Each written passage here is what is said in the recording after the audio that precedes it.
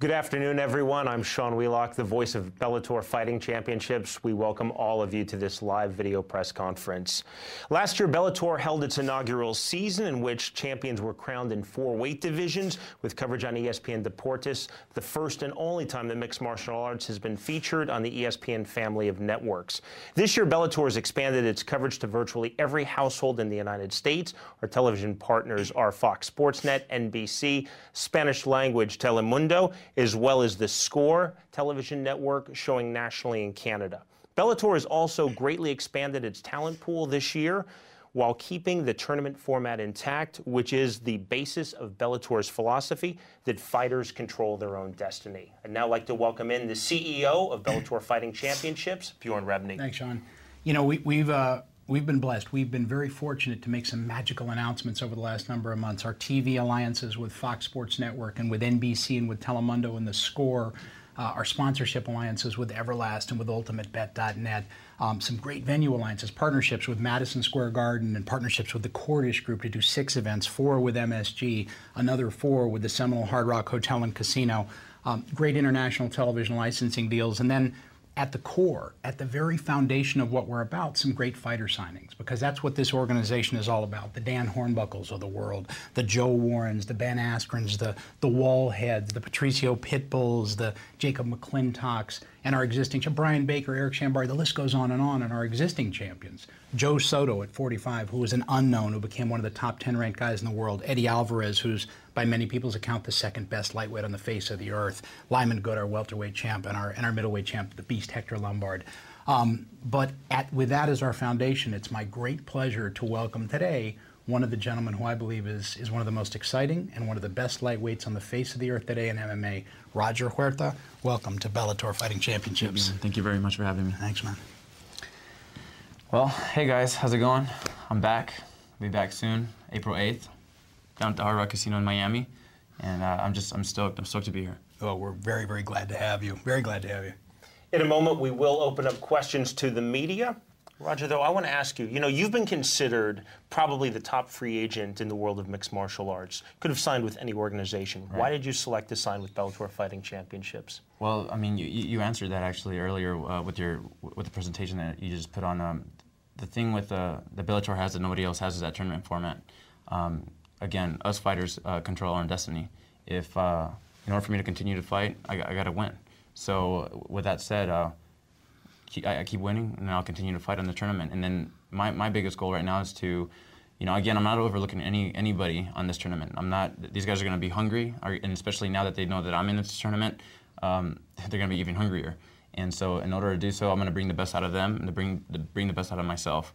I'm at a point in my career where I need a fight. I need a fight. I've been hungry. I haven't fought in a while, but now I'm back. I'm back, guys, and this tournament is perfect. And at the end of the day, winning this tournament gives me a shot of fighting for the title and against a guy who is he's one of the best in the world right now, Eddie Alvarez. And that to me is an exciting fight. Our styles match up amazingly. Him and I would stand in the middle and bang. And that's what the fans want, and that's what I would like, and I know Eddie would like that too. Bjorn, where does signing this great fighter, Roger Huerta, rank in the seminal moments of Bellator Fighting Championships? Well, Sean, that's the magic about Bellator, is that everything is objective. So ultimately, it remains to be seen. It's up to Roger. And ultimately, he will make the determination as to how seminal this moment becomes, because he's got to win and move on. There's a Mike Ricci, there's a Toby Amata, there's a Farid Gadir.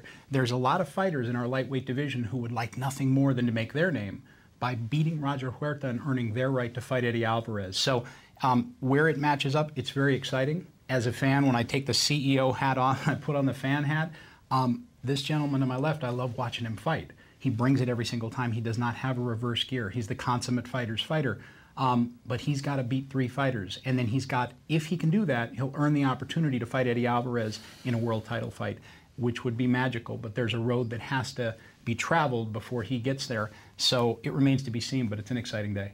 Roger, as a fighter, what do you think about fighting in the tournament format to get you the world title shot, rather than just signing with Bellator and Bjorn saying, here's your world title shot? Well, it's like March Madness. It's the best team is going to win. I mean, it doesn't matter how you started the season; it's how you finish. And for me, this tournament is it's perfect for me, for the way that I fight, the way that the fans want to see me fight constantly. In order for that to happen, and I want to fight constantly. In order for that to happen, I got to win, and I'm gonna be fighting guys that are hungry. I mean, these guys are, it's like a caged pit bull. You bring him out, and it's gonna be intense. It's gonna be, and myself, I've been caged lately. You know what I mean? I've been traveling. I've been training a lot. I went to Thailand. I trained for 2 months out there.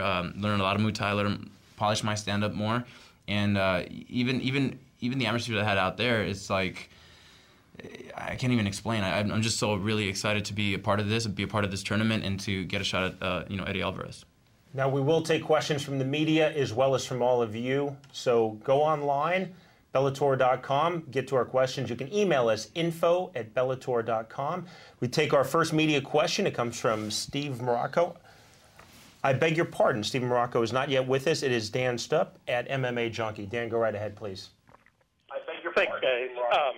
Roger, I know there was some talk of you possibly heading to Strikeforce. They definitely seemed interested in you. I guess, why ultimately did you end up choosing Bellator? What were some of the factors that made you want to sign with them? Well, basically, the same thing that I answered earlier is that because of their format, the tournament format, is that we get to control our own destiny. And then again, I wanted to put in as many fights as I could this year as well. And the best way to do that is to fight for Bellator. Is that I know if I continue to win on these fights, that I continue on in the tournament. And therefore, I have the possibility of fighting 4 times this year. It's something that I did in 07 where I fought. Where I fought 5 times in 07, and I have the ability to fight 4 times this year. And it's more of staying active, and that's what they brought to the table. Just a quick follow-up. You're talking about the frequency of fights. I think it's now been about 18 months since your last fight. I mean, is there any concern about ring rust or anything like that? Not really. When I fought Gray Maynard, it was 13 months that I was laid off, and but I got a call for that, and I think that I've been really consistent on my training, on my nutrition, and basically on my body, where I put it on a pedestal, and for that I think that I'm good. I'm healthy. I've been training this whole time. I even I traveled across the world to Thailand in Phuket at Tiger Muay Thai to train with some of the best trainers out there, with Crew Yad, Crew Nai, and I want to thank those guys a lot too for what they've done for me.